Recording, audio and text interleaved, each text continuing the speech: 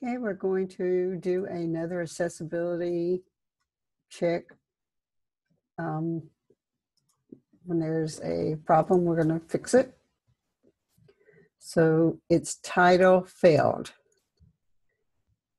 The easiest way to fix this one is when you click on it, you right click and it says fix.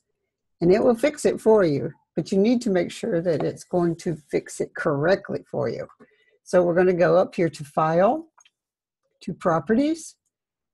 And when that opens, under the description, here's the title, here's the author, and I need a subject, and I don't have one. So the title is correct, because that was the title of the Word document that I used. That author was also listed under the Word document, but it did not have a subject. So we're going to actually put the subject in here. We can put keywords, things like Hearing Conservation Program.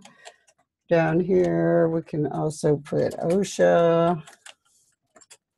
Whatever is the correct words for that document that you have.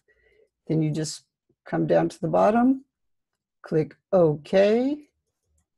Now that we know that the title is correct, because we looked on the properties, we're just going to right-click, Fix. And it fixed it for us. And that's all there is to it.